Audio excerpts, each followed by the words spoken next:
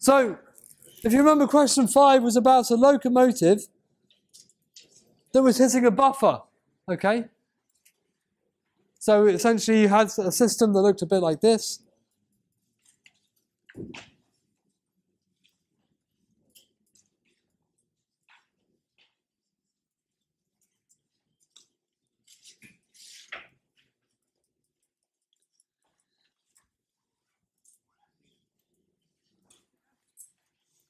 Right, there we go. Okay, so you had a system that looked a bit like that, okay? A mass spring damper system, your classic mass spring damper problem. And we were given M, that was 2,000 kilograms. And we were given C, which was 15 Newton seconds per millimeter, okay? That equals 15 millimeter. That equals 15,000 newtons per meter. If you do the conversion between millimeters and meters, you know that there's 1,000 millimeters in 1 meter, so you multiply the thing by 1,000 to get it in newtons per meter. And we know that K in the question was 40 newtons per meter. No, sorry, 40 newtons per millimeter. So again, you do the equation, you get 14 newtons per meter. And so the way we approached the problem in the tutorial is we said, okay, well, x of t is a e to the minus zeta, sorry, gamma upon 2t cosine of omega d t plus phi, okay? And we found that minus gamma upon 2, remember, I think is minus 3.75 is what you would have found. And omega d, I think you found to be 2.4367. Okay, so you can plug that into this equation. You end up with a e to the minus 3.75 t cosine of 2.4367 t plus alpha. And then I told you in the tutorial to find the derivative of that equation to find a and alpha, and we end up coming with alpha equaling pi by 2, okay? And a came out to be a minus number, minus 4.104.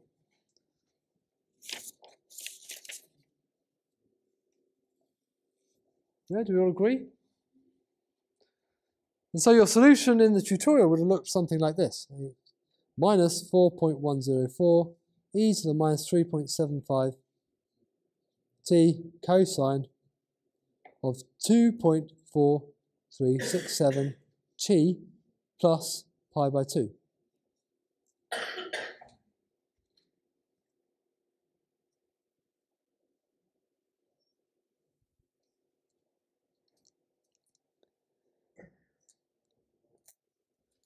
So that's what you found in the tutorial. That's perfectly acceptable as a solution, okay? Now, let's apply the equation that we've written on the equation sheet. Are you all caught up with what I've written? No, I shall wait.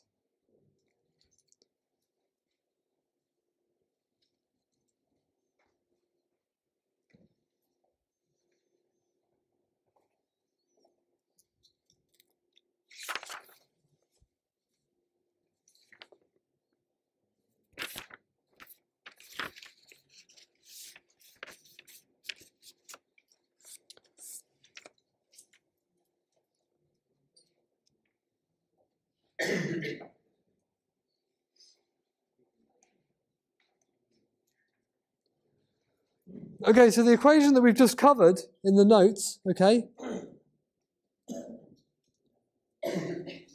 looks a bit like this. E to the minus zeta omega naught t times by x naught cosine of omega d t plus x dot naught plus zeta omega naught x dot, sorry, x naught divided by omega d sine of omega dt. So we need to find these various terms. Okay, well, omega naught is root k upon m. So that's 40 times 10 to the 3 divided by 2 times 10 to the 3. Which comes out to be 4.472 radians per second. That makes omega d, if we use the new form of the equation that we came up with, 1 minus zeta, oh, we need zeta first, obviously, is c divided by 2 root mk. So that's 15 times 10 to the 3 divided by 2 times 10 to the 3, 40 times 10 to the 3.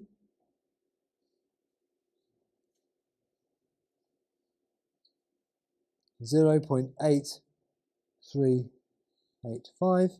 So you plug that into this equation, 4.472, 1 minus 0.8385 squared. That comes out to be 2.4367.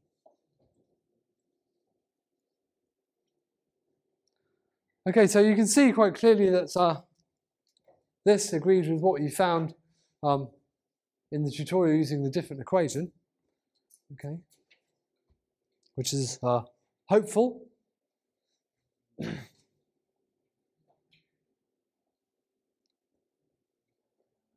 And the initial conditions that you should have applied in the tutorial was x naught, okay, was 0, and x dot naught was 10 meters per second.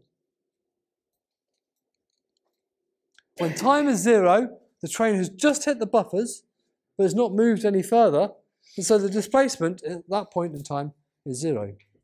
But it hits the buffer at a certain velocity, and that velocity, given in the question, was 10 meters per second. So there's your initial conditions.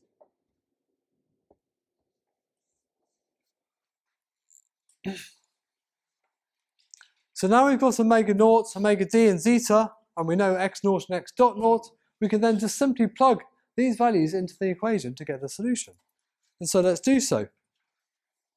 So we're taking this equation, x of t equals minus e minus zeta omega naught. If you multiply them together over here, minus zeta omega naught is minus zeta, which is 0.8385, times by 4.472. That comes out to be minus 3.75. Okay, so minus 3.75 t. Up here, open the brackets. X naught is 0. So that term completely disappears. Yeah, do you all agree?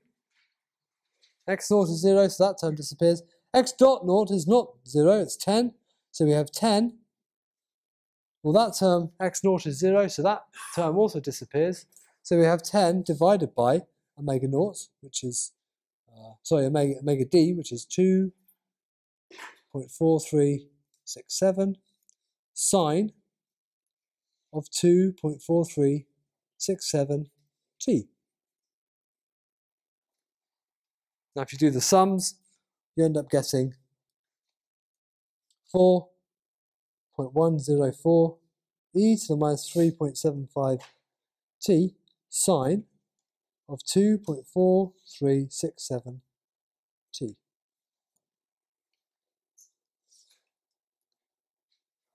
There's your solution.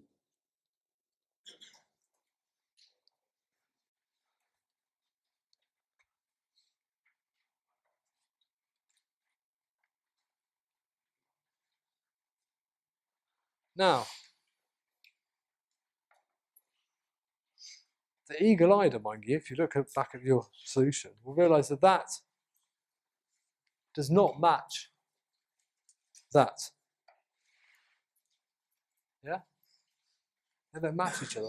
How is that possible? To have two solutions that look quite different. Here we've got a sine, here we've got a cosine, here we've got a plus pi by 2, down here we've got no phase at all. And you're thinking, well, hold on, how can this, and here we've got a minus and here we've got a plus. How could that possibly be the same? Well, let's take this equation.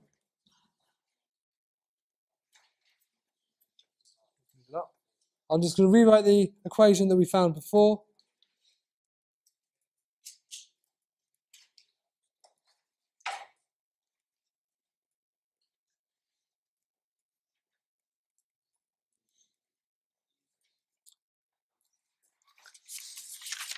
I'm going to use a little trick called mathematics.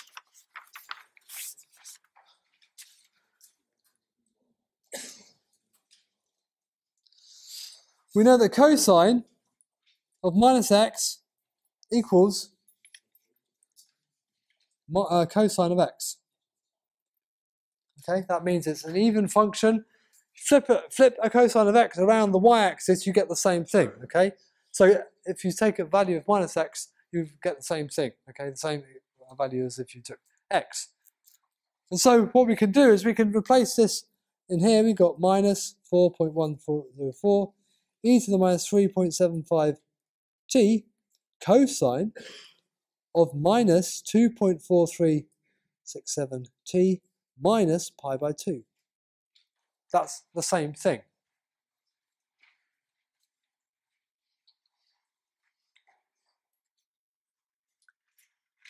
Now on page 11, we stated quite clearly that sine of theta is equal to cosine of theta minus pi by 2. Okay, they're related to each other. They're both sinusoids, but they start at different points in sense. Okay, so when sine of theta, you can write cosine of theta minus pi by 2. It's the same thing, same value. Okay.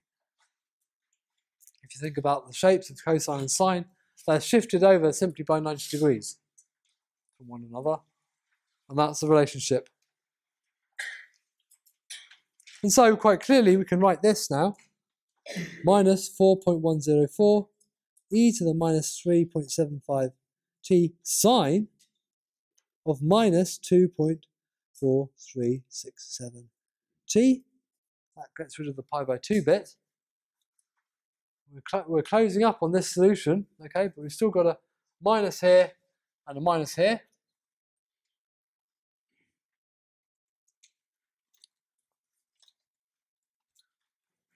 So I'm going to use another bit of trigonometry.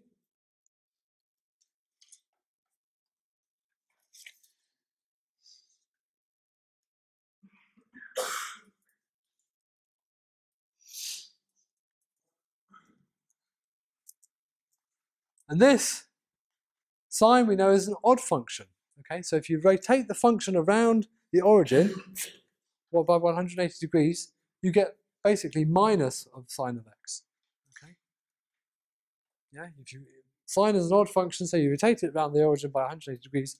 This is the relationship. And so what we can do is we've got a minus here. Okay, well that's equal to minus sine of x. Well, minus times a minus becomes a plus, and a minus times a minus becomes a plus. So you end up with x of t quite clearly.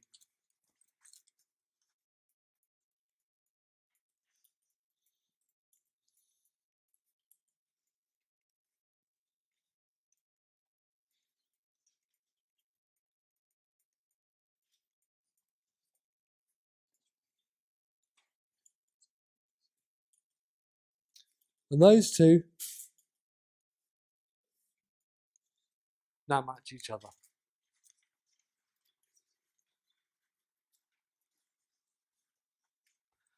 So quite clearly, that form that we had, the form we've just covered in terms of just plugging in your initial conditions, which is just up here. It's not big enough. The form we had just at the top of here, if you look on your notes to the line above omega naught, there's the equation that we had. That quite clearly works because this is obviously we've got a solution down here. Now, our solution that we found in the tutorial, which was this form, we've just shown that those two things are the same. Okay, by doing a bit of trigonometry, Cosine is an even function, so minus x you can replace with x, okay, or x you can replace with minus x. Sine and cosine are related by 90 degrees. So sine of theta is cosine of theta minus pi by 2. We can use that bit of knowledge to get rid of the minus pi by 2 by changing this into a sine. And because sine is an odd function, if you've got a minus in here, you can essentially take that out and apply it over here. And so that's what I did. I took it out, applied it over here, that becomes a plus, you end up with this form here, which matches perfectly the form that we found when we applied all the initial conditions using that new equation.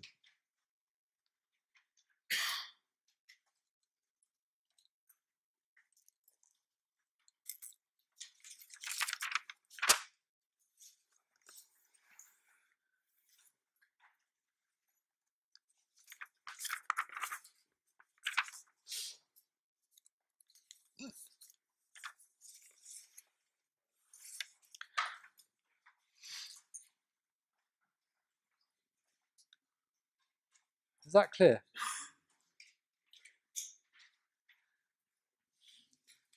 Now, as I have said and will say again, okay, your exam is not a memory test. You're given the equation sheet. It's in the back of the books, okay? And if I ask you a question and it's quite clear that you've got the initial conditions and you know what sort of system it is, you're very welcome to apply this equation and solve it, okay? We've just gone through that. That's given to you in the equation sheet. That's perfectly acceptable, okay? You don't have to sit there and do the derivation of the basic equation and then work out what all the terms are and stick them in. If you want to use that equation, you can do, okay? That doesn't mean you don't have to remember differentiation, because we're going to do an awful lot more of it in the rest of this course. But that, like I said, is a differentiation you don't need to worry about how to do, okay? Because I've given you this equation in the equation sheet. So it's perfectly acceptable for you to follow this steps down to this line and then stop. Okay? That's fine. This is a solution, perfectly valid. Likewise, it's perfectly valid if you wanted to do it this way and came up with this as your solution. Again, that's perfectly valid. They're both correct answers. Okay? As we've just shown. They're different, but they're both correct. They will give you the same. If you was to plot this, that would give you exactly the same as if I was to plot this. They'd look identical.